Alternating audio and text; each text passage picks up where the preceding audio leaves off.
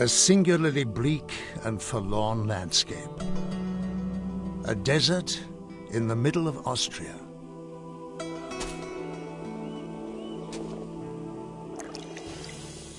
It's very quiet. Nothing but the croaks of grass frogs can be heard.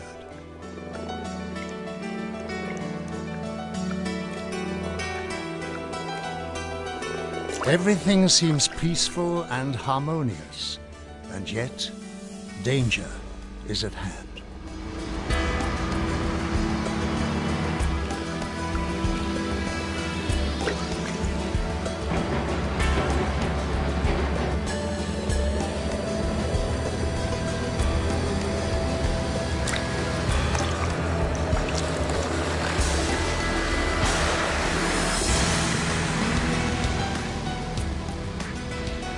In spring, digging begins in the gravel pits.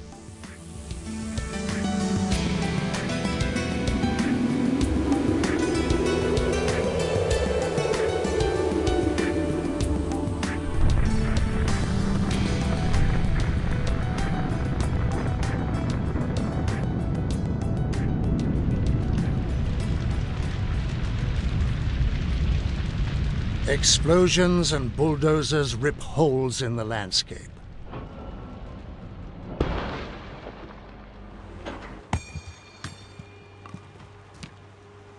The building industry uses 12 tons of stone, gravel and clay per capita year in and year out.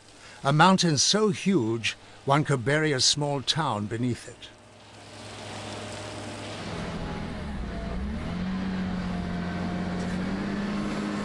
There seems to be no room for nature here. And yet, this is a story about a paradise. For some time soon, the bare ground and the steep slopes will become a unique and fascinating habitat.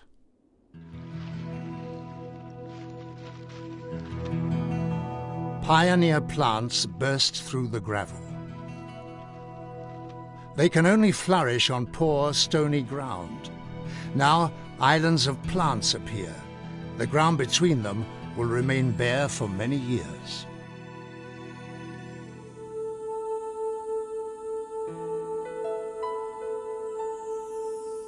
This sparse vegetation, the desolate desert-like drifts and cliffs, make up a landscape that has a magical attraction for rare and endangered animals.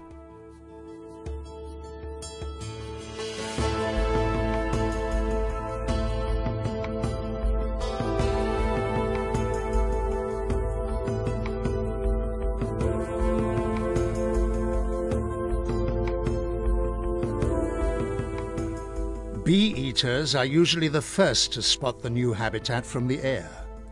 They're coming back from their winter quarters in Africa. They've covered almost 5,000 kilometers in less than a week to come and brood here.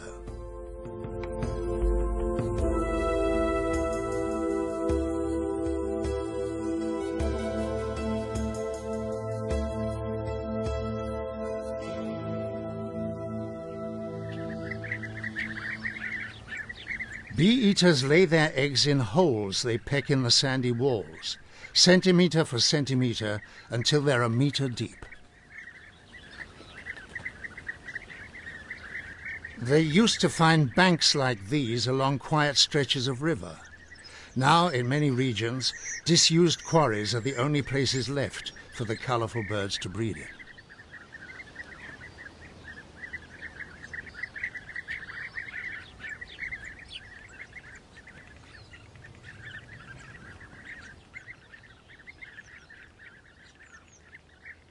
The ground at the foot of the bank is pitted with strange little craters.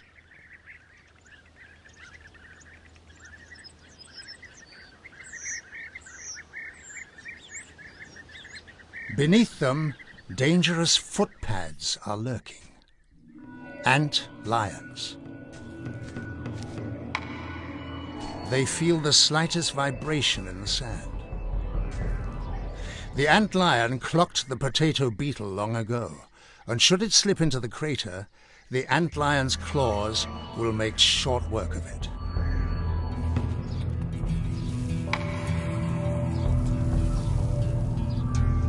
But the vibrations die away. The antlion must keep his ear to the ground a while longer.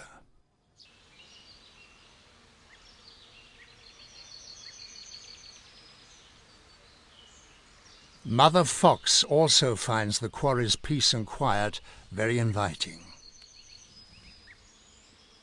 The cubs are only 5 weeks old. Nevertheless, the mother rarely stays home during the day. She often leaves the litter alone for hours on end. Gingerly, the cub comes closer. As soon as he begins to eat, the others follow suit.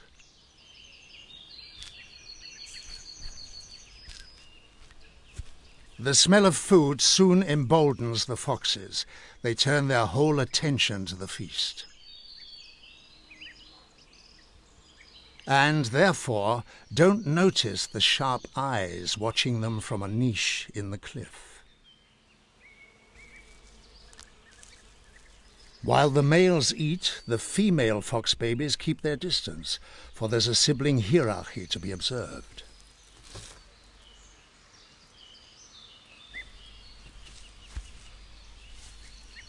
Which never lasts very long, of course, and today is no exception.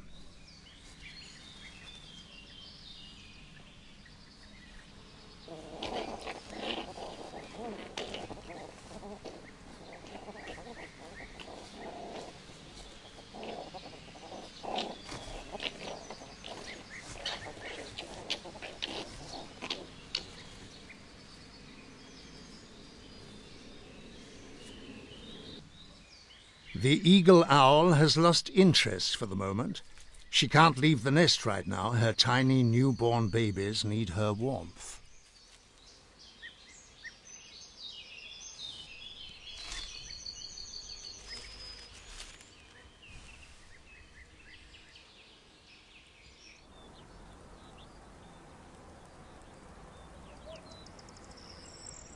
In spring, when evening falls in the quarries, rare, shy, and mysterious animals sometimes appear. Stone curlews. They're looking for a nesting place.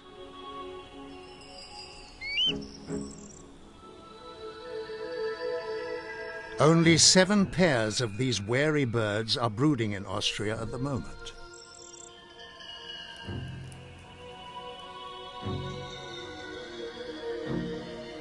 In the brooding season, one sees them during the day. Otherwise, they are nocturnal hunters who, with their peculiar cries, make the quarries an eerie place to be in. A little ringed plover has hatched very near. The young hatched only 3 days ago. For that, they're already moving quite independently and surely. The little ringed plover babies seem to do very well in the sparse vegetation, and in times of need, there's always a good hiding place at hand.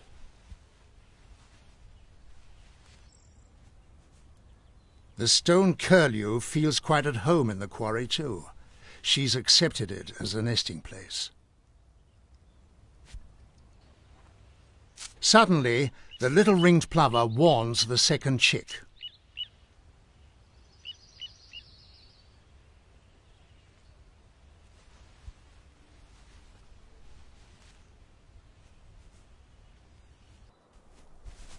The wind gets up, and it's appreciably cooler. The stone curlew retires.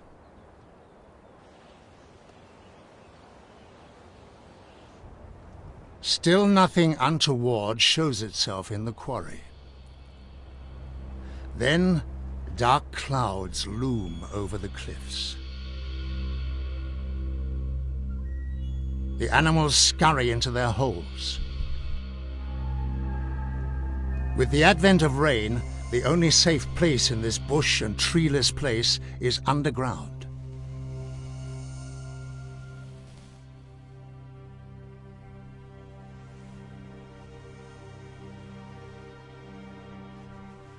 Young foxes, once they've tasted the joys of the outside world, are not easily sold on the delights of a cave anymore. But then again, there's nothing so warm as Mummy's fur coat, after all.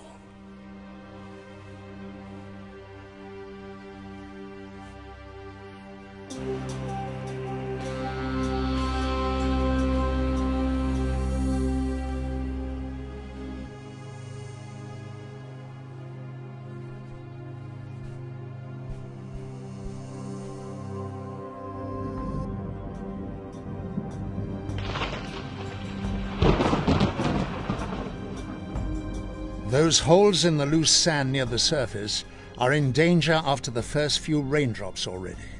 And it looks as though a heavy spring thunderstorm's on the way.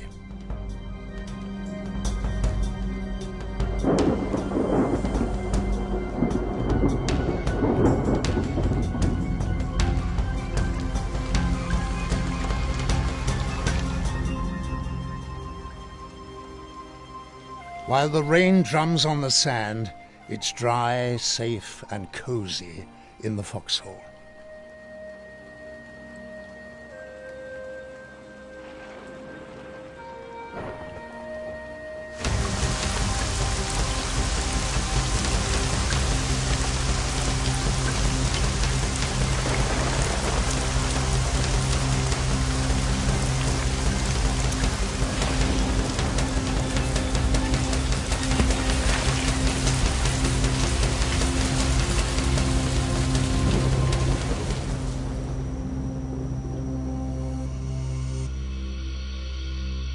When the storm goes grumbling on its way at last, and only moonlight floods the pit, strange things start to happen.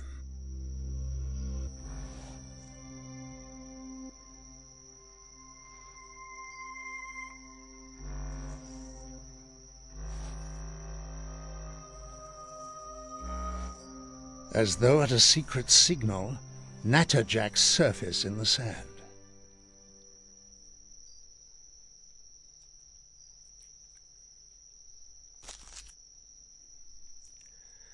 The natterjacks flit across the ground like mice in the moonlight.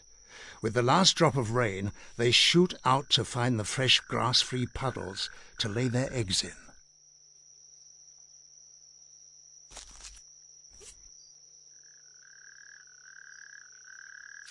In the distance, the first males are calling already.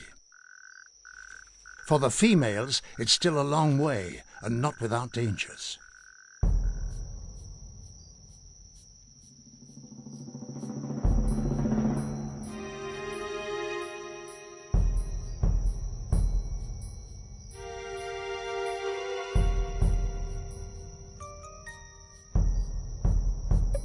The natterjack's mousy movements have attracted a grass snake.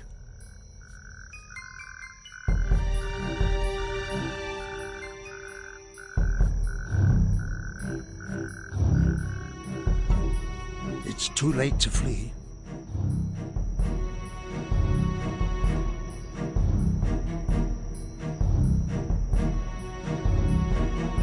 There's only one hope.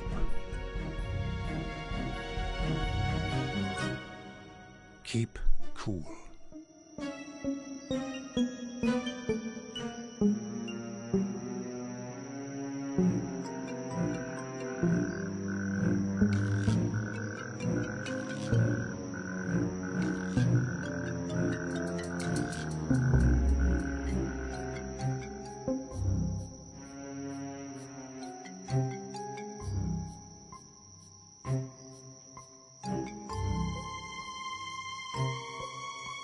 Recovering from the shock, Lady Natterjack makes for the puddle as quickly as possible.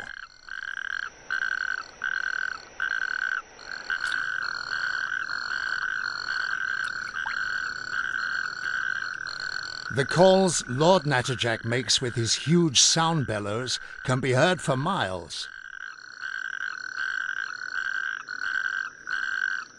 The volume is equal to that of a pneumatic drill.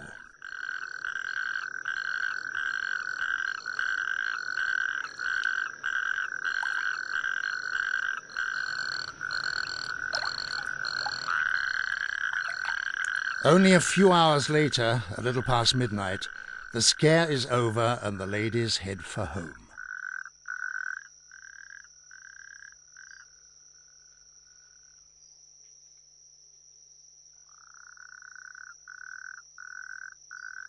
Long before it gets light, the natterjacks snuggle back into the sand.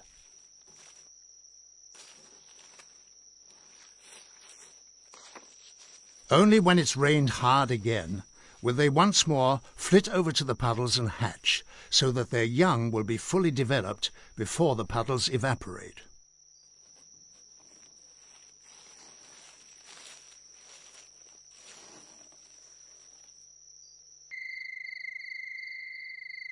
That same night, the antlions get busy too.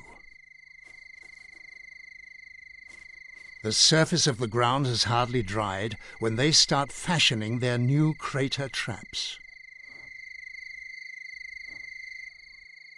A real lion king rises to every challenge.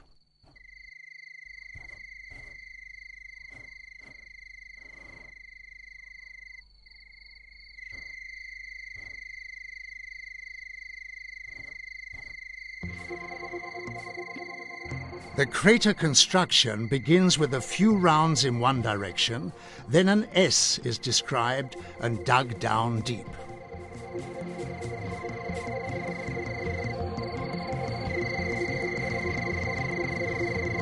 The antlion then takes a seat at the very bottom of the crater and waits for pay dirt.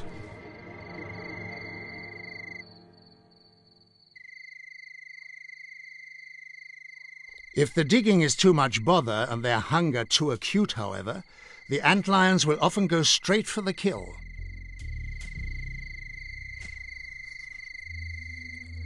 Underground, the antlion stalks his unwitting prey.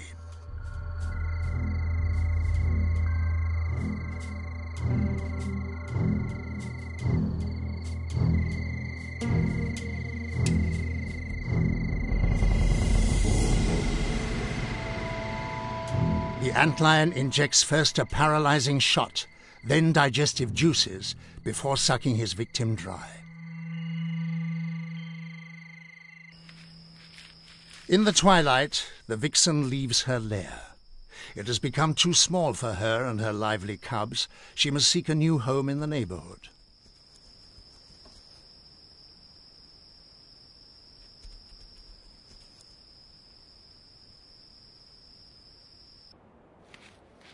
Instinctively, the cubs practice games that will help them survive in later life. Everything has to do with hunting, worrying and shaking the life out of, and biting to death.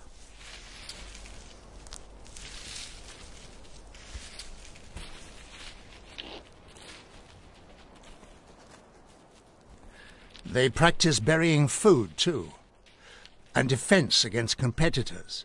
No holds are barred. In a pinch, they'll even sit on their prey.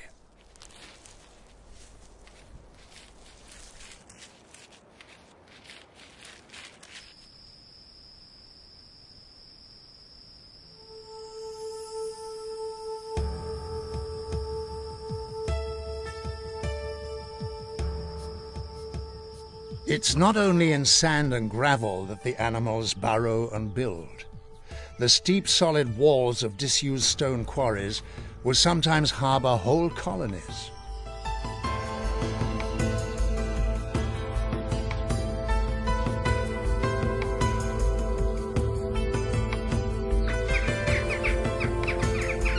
Jackdaws are very sociable birds, the pairs staying together all their lives.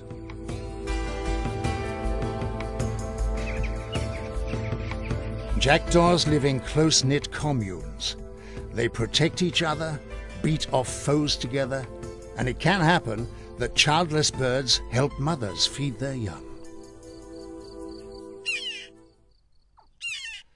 The shadow in the door triggers a cry from the jackdaw baby, and the beak stays open in expectation of things to come.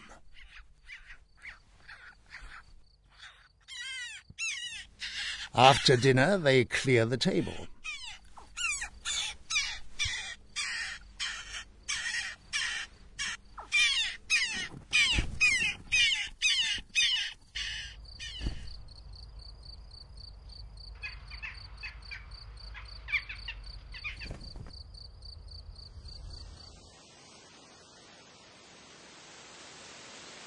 The rain has also filled the ponds in the pits.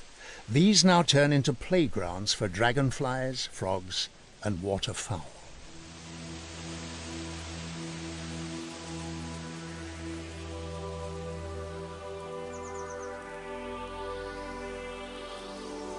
Secreted in the reeds, a resolute moorhen takes her children for a walk.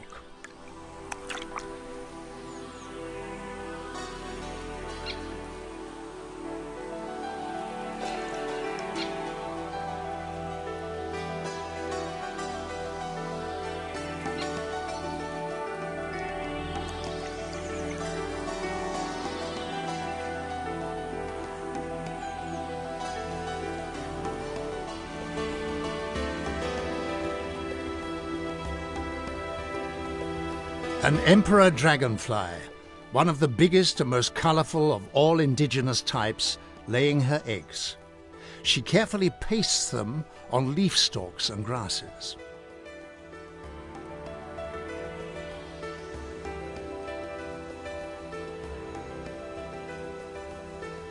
The male of the species common blue damselfly rears up like an exotic plant.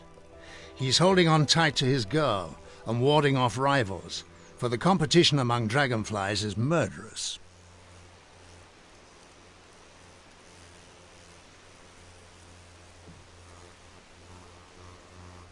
To thwart other suitors, some dragonfly types stay glued to their fiancées right down to the water where she lays her eggs. At the very last moment he lets go, and the mother-to-be goes the dangerous bit underwater alone. Meanwhile, the contenders chat up the next bevy of beauties.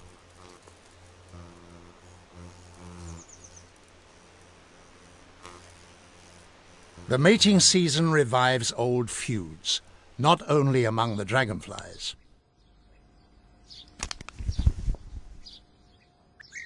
For the otherwise peace-loving bee-eaters, the battle for the brides has also begun.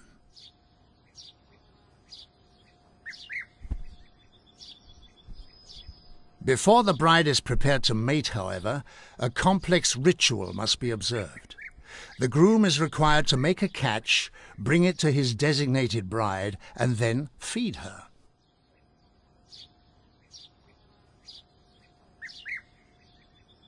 Some of the boys are none too familiar with this ritual, however.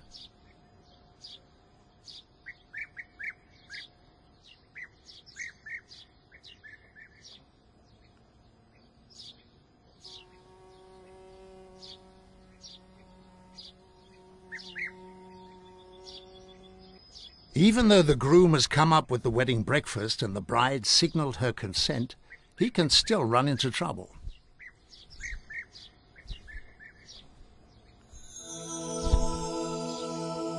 In spite of various obstacles, however, bee-eater babies continue to be born year in and year out, which for the adult birds means freedom. The parents will fly some 10,000 hunting sorties in the next 4 weeks. The bee-eater babies are blind and naked for 1 week. They orient themselves towards their parents' cries, but it sometimes takes a while to locate the food.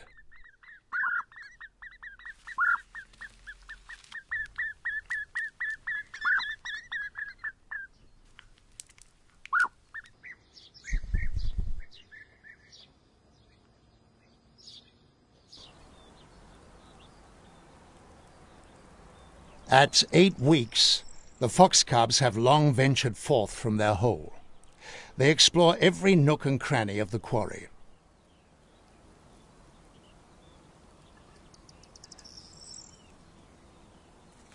The cubs playfully undertake their first hunting expeditions and are confronted with something new at every turn.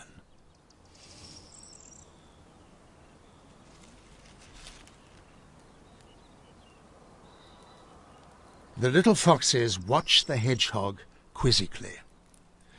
A third party is also following the scene with great interest.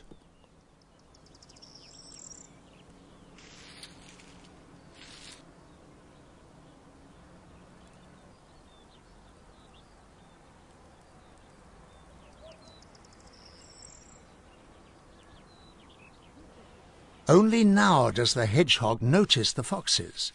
They are hardly bigger than he is, but still he takes to his heels,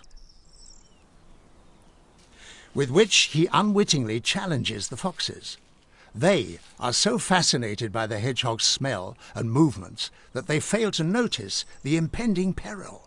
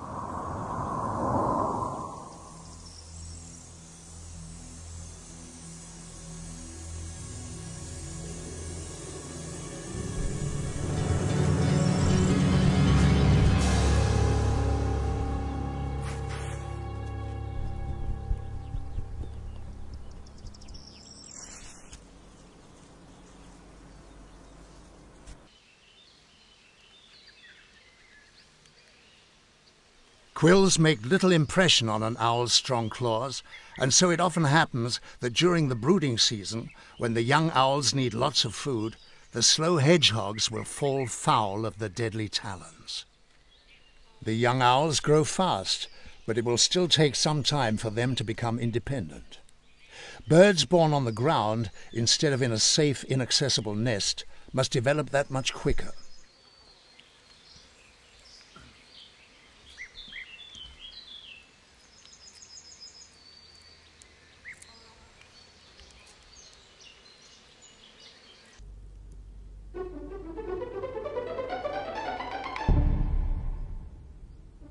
This little stone curlew hatched only yesterday, and he left his ground floor nest in the gravel just a few hours ago.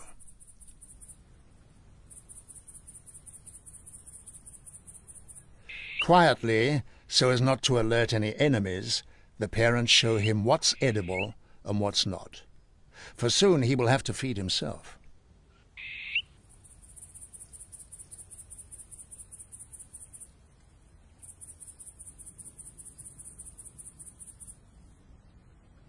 While down below the little stone curlew pecks away daintily, upstairs in the nest they're gobbling greedily.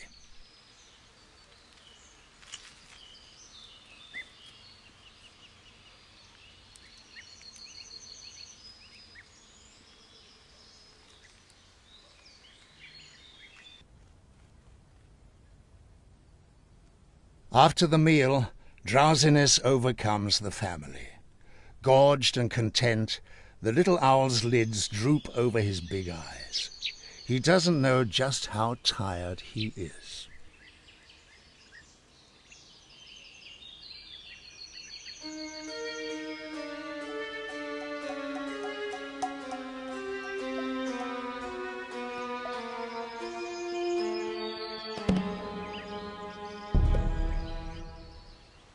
The warmer it gets, the more agile the grass snake becomes.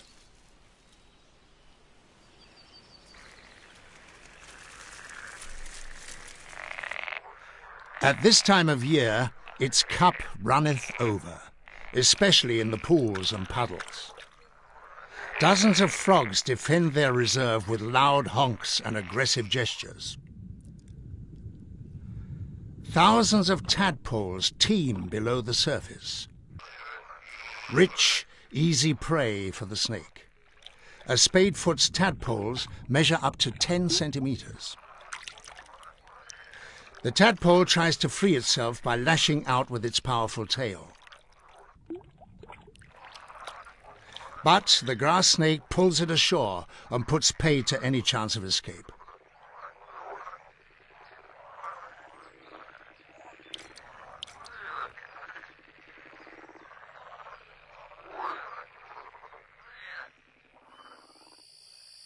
The pit changes in summer. Some of the plants die. The pit begins to go brown.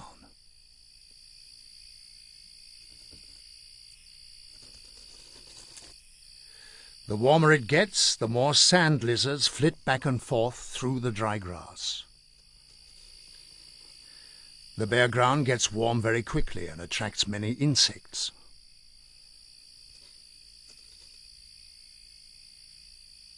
This lizard is hunting. It has already marked its victim.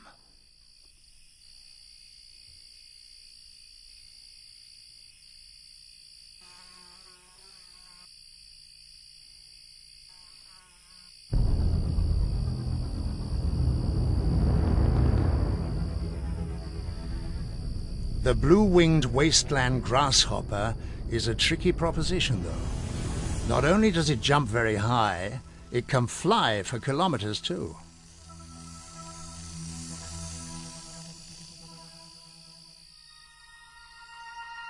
In July, the sun sears the shadeless pits. The puddles and pools evaporate.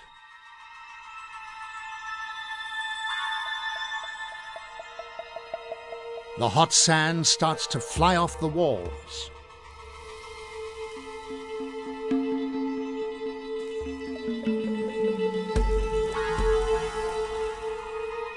Most of the young toads were able to quit the puddles before they dried out. When most other animals retreat from the heat, wasps come into their own. They are masters of orientation. Digger wasps burrow small breeding pipes in the uniformly sandy floor.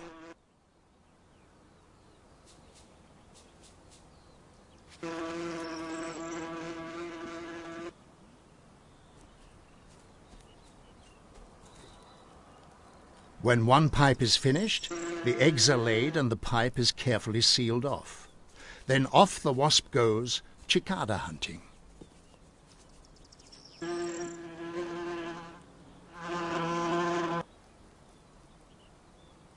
Mother wasp has noted each grain of sand so carefully that she immediately finds her hole in the desert again, opens it up and brings the cicada to her larvae.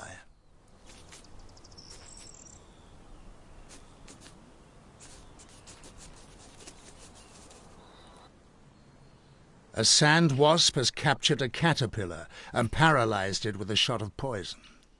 The wasp will drag the inert caterpillar anything up to 200 yards to the prepared cave.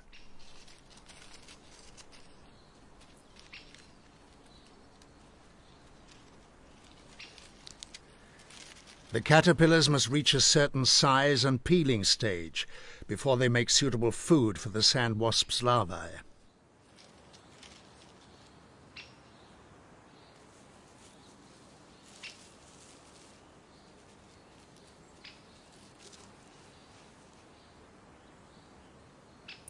The sand wasp cases the joint once more and checks that the caterpillar is in the right position.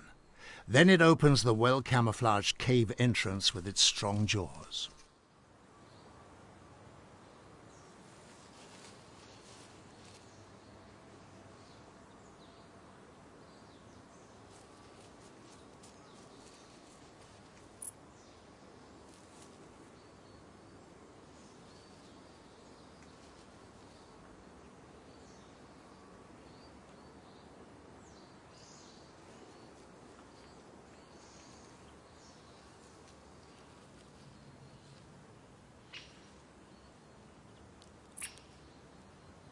The sand wasp lays a single egg on each caterpillar. The larva that hatches will first eat the non-vital parts of the caterpillar and kill it only at the very end of its development, thus ensuring that the feed stays fresh as long as possible. This minor tragedy is enacted beyond the outside world's field of vision. But the pits are not always idyllic settings. Above all, in the insect world, it often comes to dramatic scenes.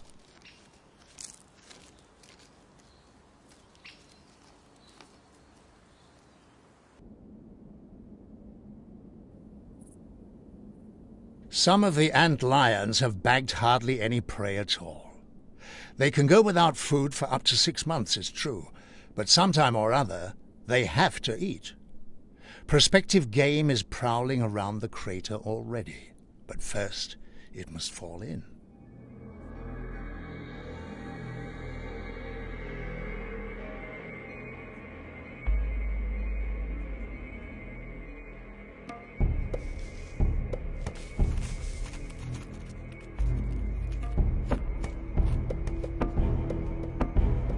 The hungry antlion jumps on its victim.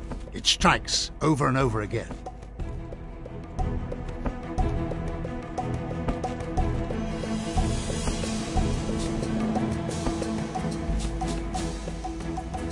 The antlion bombards the ant with sand, trying to make it topple.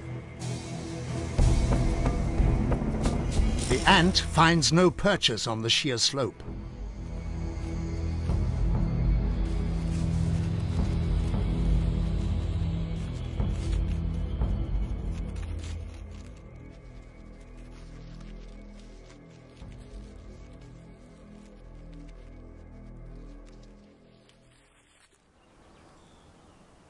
An unusual sound in the sand. When the harvest's in progress, common hamsters will sometimes come to the pit. The young foxes are almost fully grown. Mother fox hasn't been seen in the pit for days, so the young fox goes hunting on its own. He's got a lot to learn, though, for even experienced foxes give grown hamsters a wide berth.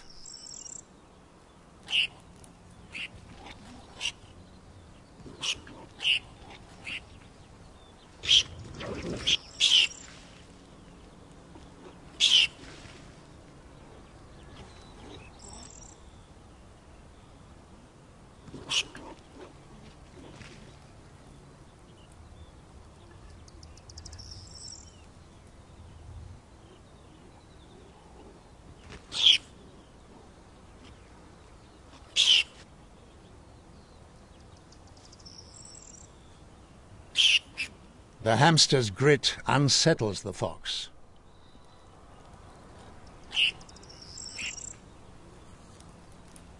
He gives up.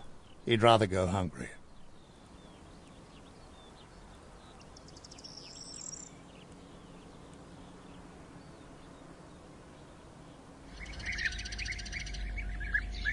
After 4 weeks and thousands of hunting flights, the bee-eaters will soon have finished their brooding season.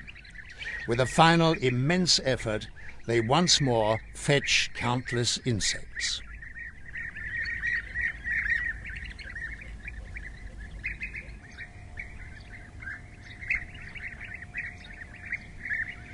The young are already sitting in the cave doorway, a sure sign that they'll soon take wing. Then the bee-eaters will leave.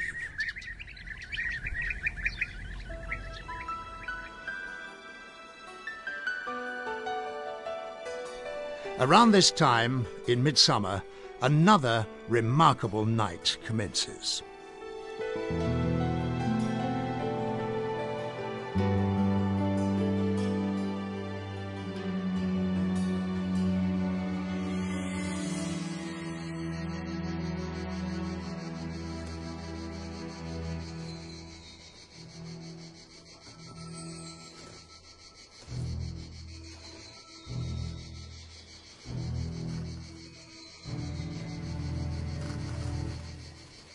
The big-bellied, 1 centimeter tall ant lions have become slender ant lionesses, almost 4 centimeters high.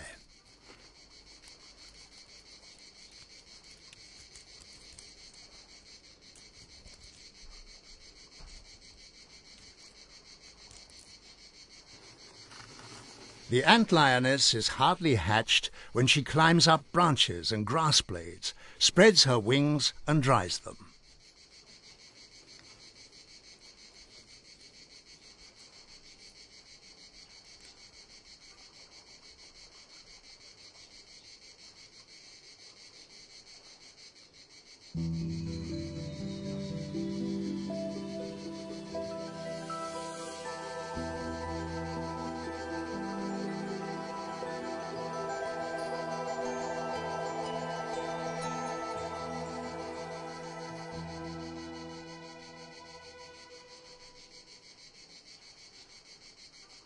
The delicate ant lioness now has very little in common with her ant lion larva phase.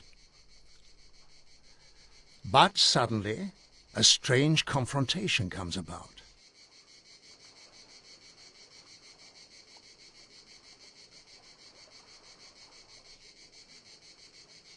As if in recall of her former life, the lioness launches an attack.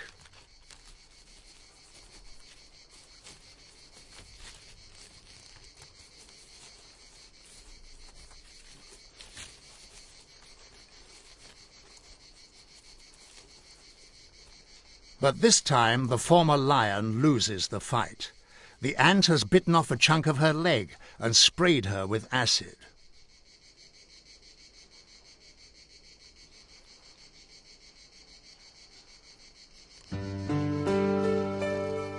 An ant lioness's life is a short one. They mate, lay their eggs, and then pass away.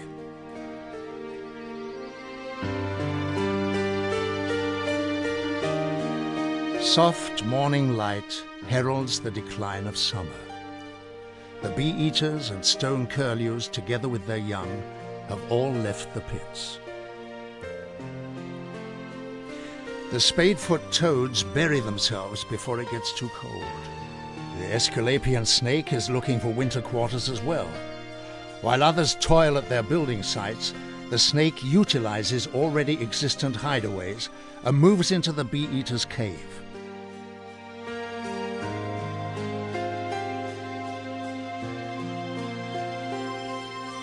The toads and snakes will reduce their body functions to a few token breaths and heartbeats, and spend the next months inert, deep in the earth.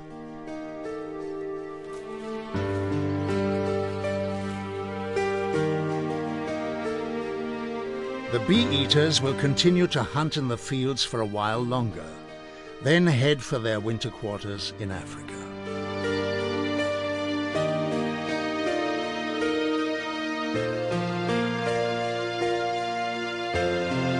In late summer, the young foxes, too, are casting around for a hunting ground of their own. For one of them, this means the first encounter with a strange and dangerous, yet enticing world.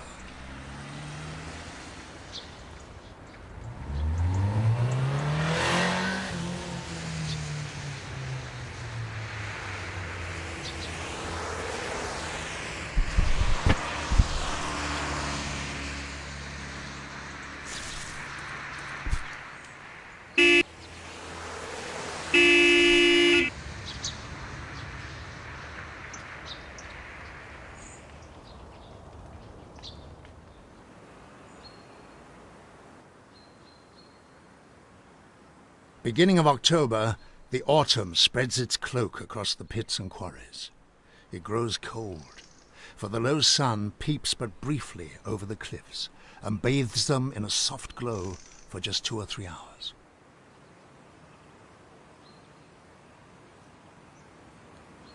Now's the time for foxes to seek a winter hole. This young vixen has retired to a disused stone quarry. She casts around for a suitable hole. Foxes are good swimmers. Some cross rivers and streams every day. And so this pond is no obstacle for the vixen, and on the other side beckon boundless prospective hiding places between stones and in fissures.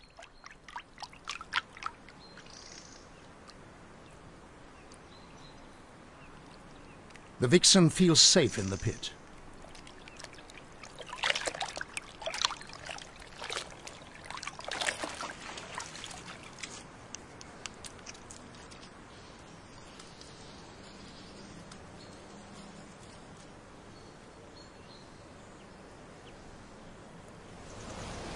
The first autumn storms seal off the young antlion's craters.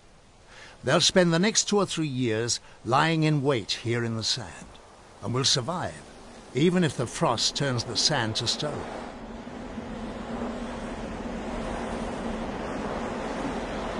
Life in the pits and quarries seems extinct, but only until one night late in January. In the stone quarry, a mature fox takes the scent of a young vixen. She watches him carefully. Agitated by her smell, the fox retraces each of her tracks.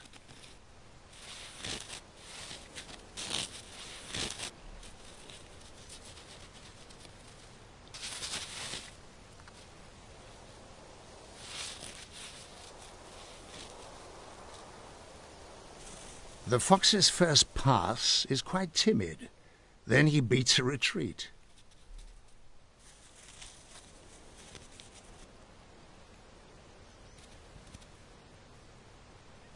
But now the vixen's interest has been aroused.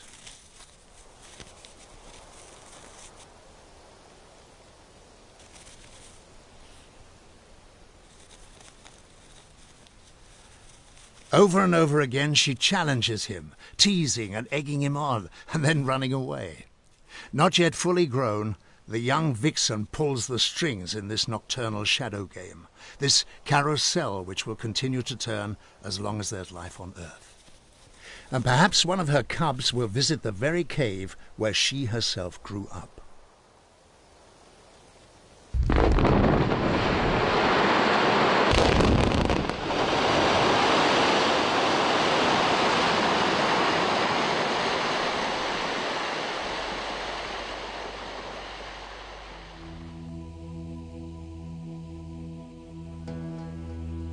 The landscape is being ravaged, but even that can mean a new genesis. For the excavation will stop again sometime, and then they'll return. The stone curlews, antlions, wasps, bee-eaters, and all the others who need a bleak landscape, who no longer have anywhere else where they can survive. They will return as long as there are disused quarries, sand, gravel, and clay pits. They will return as long as these so-called scars are not patched up and made green, so long as the pits remain forgotten and undisturbed.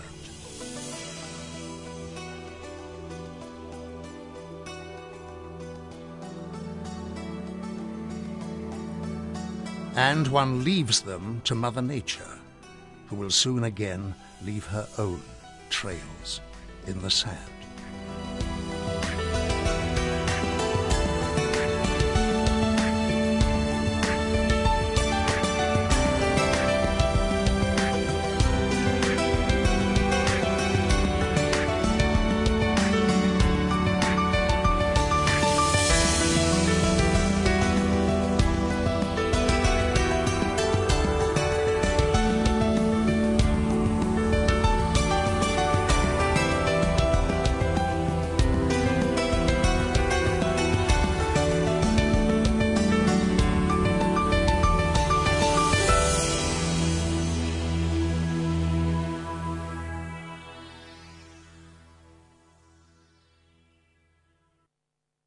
To bury a small town beneath it.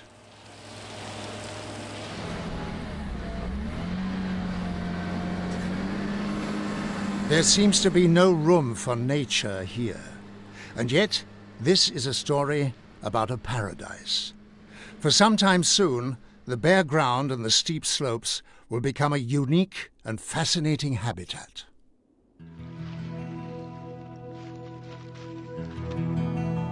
Pioneer plants burst through the gravel.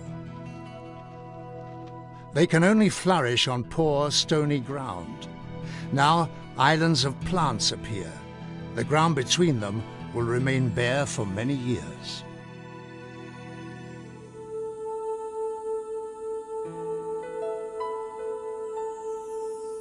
This sparse vegetation, the desolate desert-like drifts and cliffs, make up a landscape that has a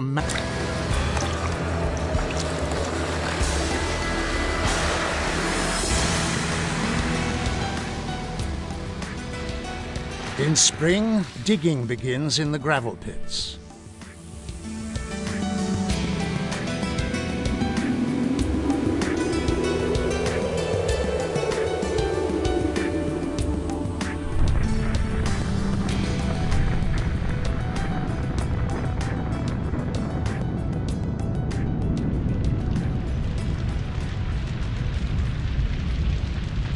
Explosions and bulldozers rip holes in the landscape.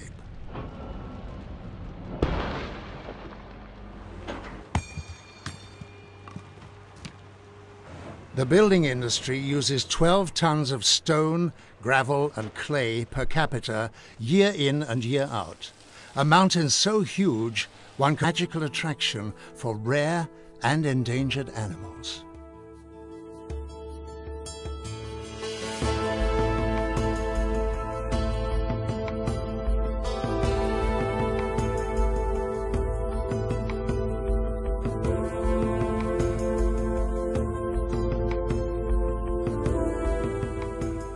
Bee-eaters are usually the first to spot the new habitat from the air. They're coming back from their winter quarters in Africa. They've covered almost 5,000 kilometers in less than a week to come and brood here.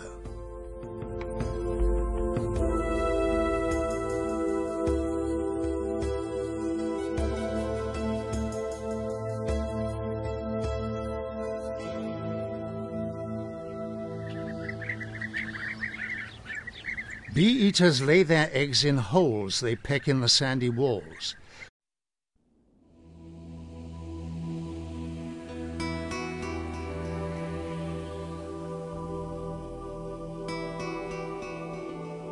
A singularly bleak and forlorn landscape. A desert in the middle of Austria.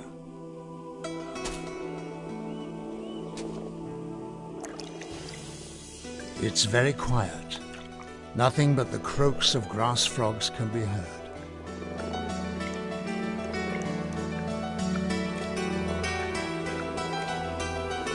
Everything seems peaceful and harmonious, and yet danger is at hand.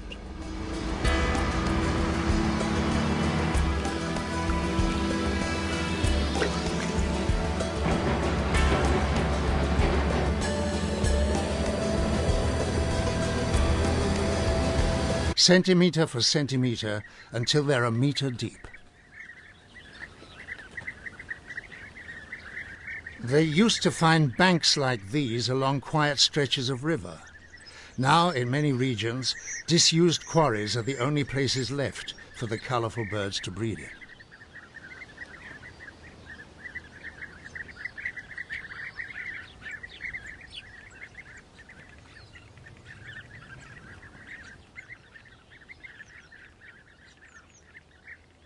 The ground at the foot of the bank is pitted with strange little craters.